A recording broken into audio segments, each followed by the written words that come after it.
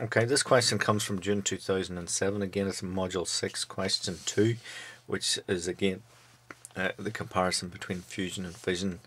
So it's a fusion-fission reaction. We're told that the fusion reaction between a lithium nucleus and a deuterium nucleus is represented by the equation given. Lithium plus hydrogen goes to 2 of helium. The energy released is 3.59 times 10 to the minus 12, and the first part is to convert this to mega electron volts. So first of all, it's just mega electron volts to be careful about there, but in order to convert this, that's 3.59 times 10 to the minus 12. That's in joules, so we need to divide that by the electronic charge, 1.6 times 10 to the minus 19. So that then gives a value of 2.24 times 10 to the power of 7. Sorry, 10 to the power of 7, whenever we work that out. Which that means then, because it's mega electron volts, then that becomes 22.4 mega electron volts. We are then asked to calculate the energy released per nucleon of fuel. So the fuels that are used are lithium and hydrogen. The number of nucleons, well, there are 6 in lithium and 2 in hydrogen, so there are 8 nucleons altogether. So it's going to be 22.4 divided by 8, which is equal to 2.8 mega electron volts per nucleon. So 2.8 mega electrons per mega electrons per nucleon. Then the energy released in the fission of 1 uranium-235 is approximately 200 megaelectrons. Comment on your answer to A in comparison with this figure. Well, in order to compare like with like, we have to convert the 200 mega electron volts that we have to per nucleon. So it's 200 mega electron volts divided by 235, which gives us then that it's equal to 0.85 mega electron volts per nucleon. And therefore what we find is that the answer to A part 1 is bigger. It's 2.8 compared to 0. So there's more energy per nucleon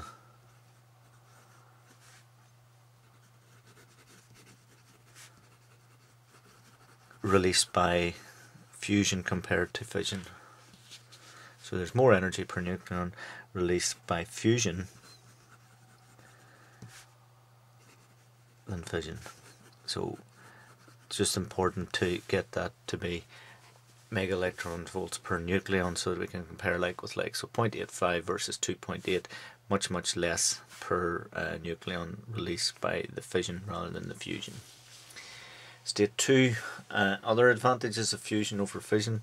This again is something that has come up time and again, so you need to remember this. And the first thing we have is that there's no long-lived radioactive waste. So there's no long-lived radioactive waste produced. And secondly, that there's an almost limitless. Okay, so we have an almost limitless supply of fuel. And where does that fuel come from? Well, that's in the form of water, hydrogen found in seawater. Describe what a plasma is. There's only 1 mark for this, so we're looking for a fairly straightforward, simple answer. And a plasma is simply, it's the fourth state of matter where it's a highly ionized gas. So that's a mixture of protons and electrons. So it's a highly ionized gas. In effect, what we've got is protons and electrons moving around in rapid random motion, a bit like molecules in a gas. Briefly outline the basic principles of plasma confinement by inertial. So we're looking at inertial confinement. 3 marks for this, so we're looking for 3 points. So in inertial confinement, what happens is that the plasma first of all is bombarded by, and it's either bombarded by lasers or some other ion beam, but it's bombarded by laser photons, right? And the shell moves outwards As a result of that, the shell gets heated up and it moves outwards, and then a shock wave compresses. So what that does, the shock wave compresses the core and heats the core, so its temperature increases.